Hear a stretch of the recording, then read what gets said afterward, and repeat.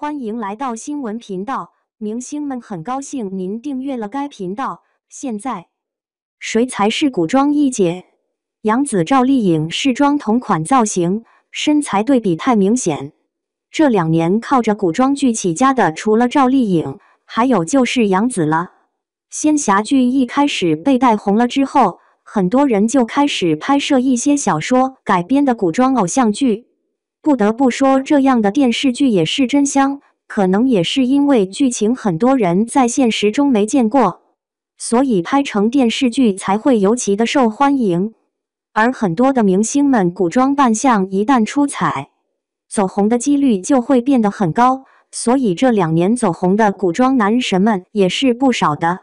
从花千骨的时候开始，赵丽颖就已经是爆红的状态了，在那之前，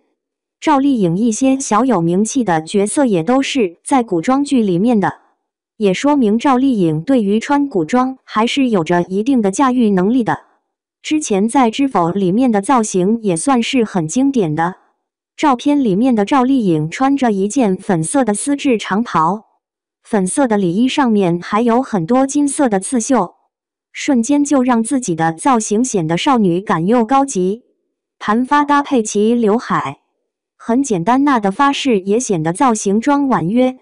本来赵丽颖长相也算是小家碧玉的类型，最近杨紫也装了同个造型。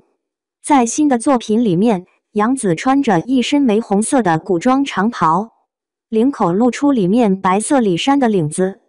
在衣服的袖子和领口边缘缝制的花朵装饰也是很俏皮的感觉。长发一样是盘起来一半的，双丸子头也让杨紫看起来更加的可爱，配上白色的花朵头饰，感觉也很不多。就是赵丽颖和杨紫的身材差距确实是有点大，你们觉得呢？赵丽颖和杨紫当年也是同框过的，不过那个时候的杨紫正处于要过气的状态，照片里面看起来也显得有点怯场。赵丽颖穿着一件白色拼接灰色条纹的连衣裙，收腰的设计也显得赵丽颖的身材很纤细。一边的杨紫则是穿着一件白色拼接蓝色和红色的一字肩上衣，搭配起短裤来也显得很帅气。那时候的无刘海发型看起来也不错，低马尾配上细碎的刘海，脸部看起来还是很大方的。现在走红了之后，杨紫的身材也一直都是处于肉感的状态。照片里面的她穿着一件粉色的一字肩长裙，淡粉色的丝质长裙更是瞬间就让杨紫的身材呈现出完美的线条。因为收腰的部分加上宽松的裙摆就能够形成沙漏的形状，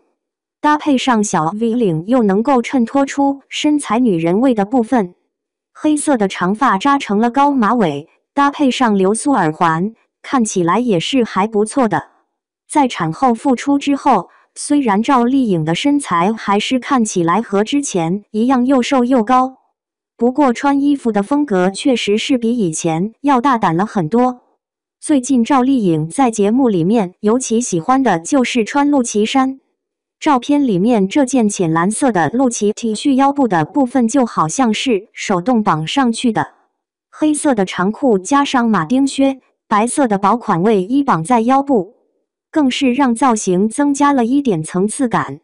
照片里面的赵丽颖看起来肤色有点发黄，不过状态还是很好的。